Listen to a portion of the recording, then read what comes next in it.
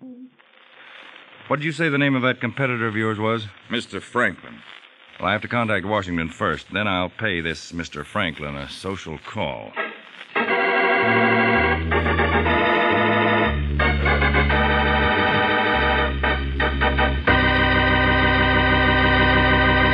Our old Nick David Harding Counterspy case will resume in a moment.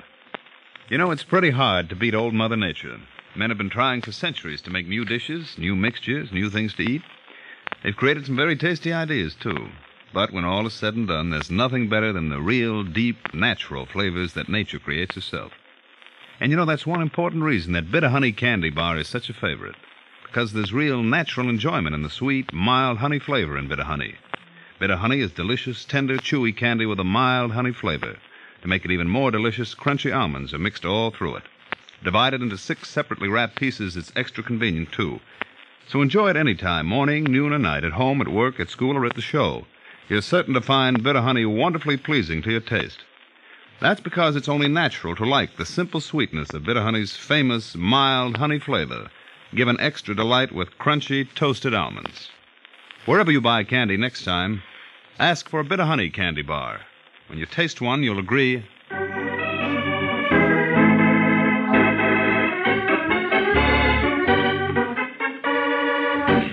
Now, back to our old Nick David Harding Counterspy case.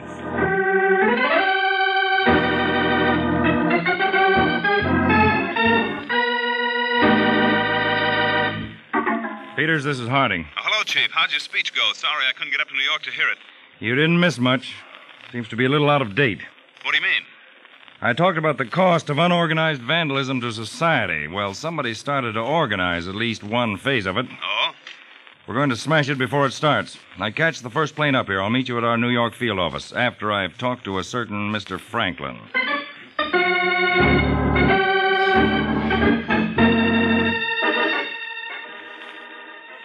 Somebody steered you wrong, Mr. Harding.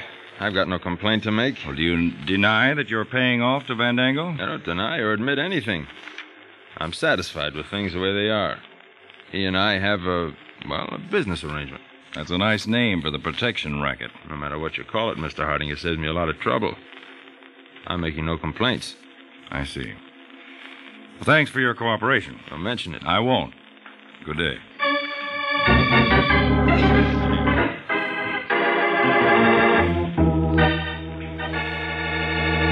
So he wouldn't play ball, huh, Chief? No, Peters, he's too worried about his precious property and profits to take a chance on upsetting the apple cart. That's a shame. I've been checking on this Blackie Vandango. He's a small-time hoodlum and crook. If we had a complaint, we could pick him up in no time. You put a tail on him? Yes, he'll be covered 24 hours a day from now on. Good. But even with a complaint, we'd have a hard time holding him. Yes, unless we can pick up the kids he's working with. Yeah. An awful lot of kids in New York, Chief. I know, but there's got to be some way of finding the ones we want. Well, we could put agents on as many of Carver's lots as we can cover. Well, that's not too good. No, I guess it isn't. They'd have 100 to 1 chance of seeing the kids in the dark, and that's when they work. Yeah, that's right. But what about a camera? In the dark? Yes. Use an infrared flash with infrared film. Well, who'd shoot the pictures? The kids themselves. We'd use the radar principle, lay down a microwave field in parallels between the rows of cars. And when they use their knives for slashing, they'll break the field and trip the camera. Well, we couldn't control it, Chief. Any steel metal would break the field, and we'd get a picture. We'd get a picture every time a car was parked in the lot. What's the difference? How many pictures we get as long as the one we want's among them? That's true. We'll have our laboratories develop the films daily. The minute we get something, we'll go to work. Pick up the kids and Vandango. It could work, Chief. It's worth a try. Have our electronic experts set it up. We'll see what comes out.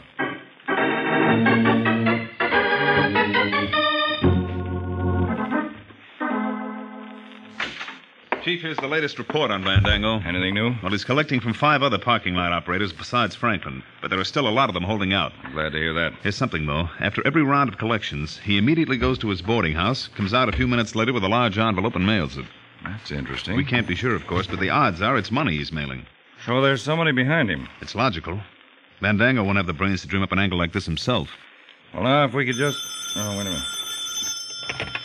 Harding speaking. Matson in the photo lab, Mr. Harding. You get something? Yes, we're printing the film now. We'll send it up in about 10 minutes. Oh, don't bother. Peters and I'll be down there right away.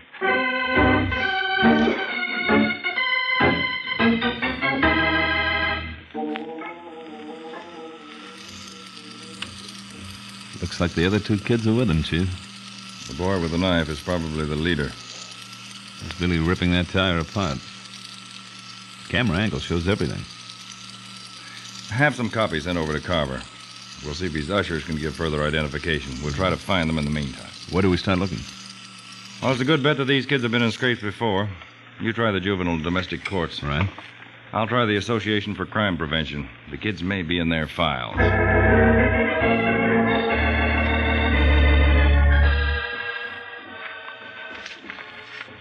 I'll be glad to help you if I can, Mr. Harding. Thank you, Miss Gray.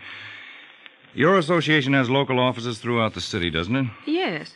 Well, do you maintain any kind of a picture file on the children who pass through your offices? No, unfortunately, we don't. Oh. Oh, but if there's a child you want to identify, our social workers may be able to help you. They have wonderful memories for faces. Oh, good. Well, it's this photo here. I'll have copies sent to you sooner so that you can get them out. Let me see.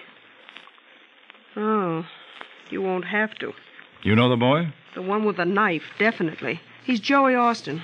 We've had a lot of trouble with his father. Drunkard. Oh? The boy's been in our keeping 5 times. Where does he live? 325 Edgemere Street. It's all the way downtown. You'll probably find him playing in the gutter down by the fish market.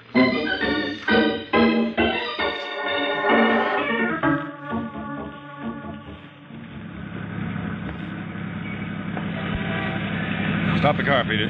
See them? Yes. Over there on the other side of the street.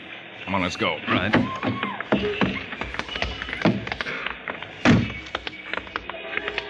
Shin guards for, Fatso. We got dough now. We can pay for it.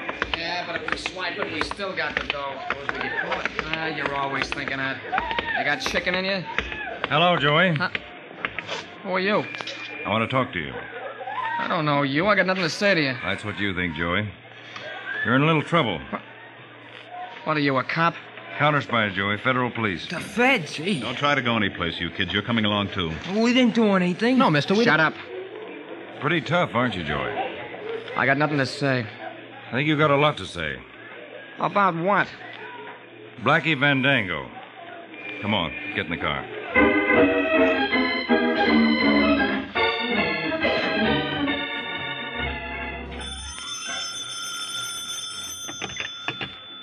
Hello?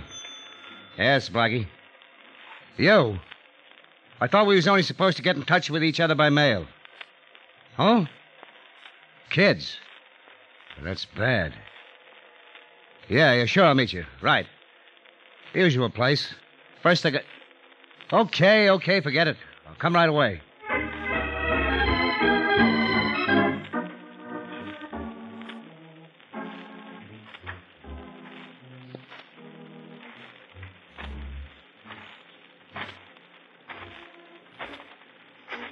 Who's that?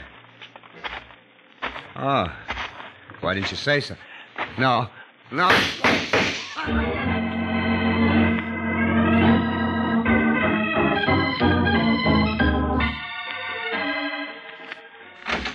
Chief, the agent we just had tailing Blackie phoned in. Does he pick Blackie up? Too late. Blackie's dead.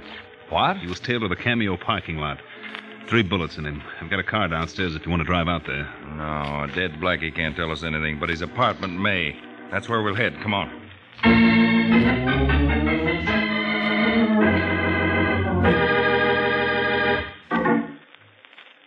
Use your key set, Peters. Open the door. Right.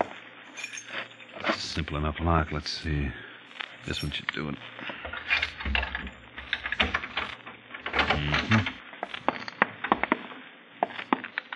Ah, nice little place. Well, let's see what we can find. You take that side of the room, and I'll take this one. All right. Snappy dresser. Had a lot of suits. Check the pockets.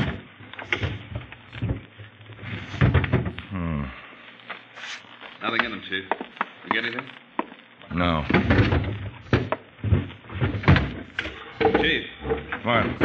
he was careless with money. Take a look at this.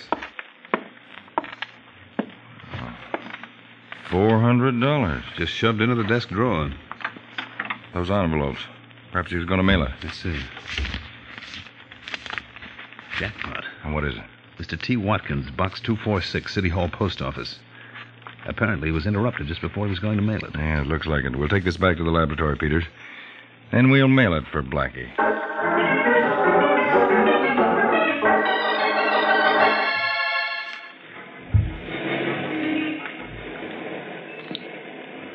Anything yet, Peters? No. Still quiet. Well, you'll come out of that post office sometime. I hope so.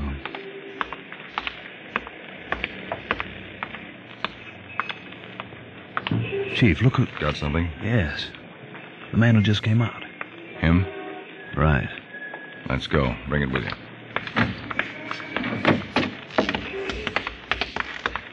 Hello, Mr. Franklin. What? Oh, Mr. Harding. How are you? This is a coincidence. You don't really think our meetings are coincidence, do you, Mr. Franklin? Why, what do you mean? That you're under arrest. Is this some kind of a joke? Blackie's murder, wasn't? Blackie? Yes, the man who made your contacts collecting protection money from owners of parking lots. This is ridiculous. It is? Would you mind letting me see the mail you picked up in the post office? Why, not at all. I'll get it out. Chief, he's got a shoulder holster. Don't shoot, Peters. Too much traffic. He's ducking in that apartment. Come on, let's go. Want me to call the field office, Chief? We'll need a squad of men to search those apartments. No, we won't. He's still carrying that envelope that we made radioactive. You've got the Geiger counter. Now turn it on. It'll lead us home. Right. All right, let's go in. Turn it up full volume. He's in here. Getting closer. Which hall, right or left? Try the right first. No, must be the left, Chief.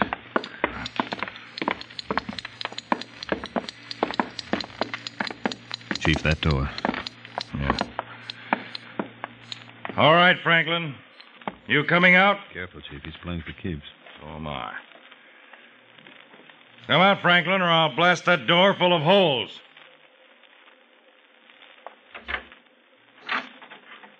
I'm coming, Mr. Harding. Watch it! You played it wrong, Franklin. Blast you. When Carver told me you had the kids, He taunted you and forced your hand, huh? Yes. I should... I'll call the hospital, Chief. Don't bother, Peters. This one's for the morgue.